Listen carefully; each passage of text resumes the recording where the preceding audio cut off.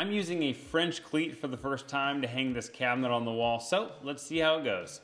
Drilling all the pocket holes, I used this DCK 20 volt hammer drill, which worked perfect for the job.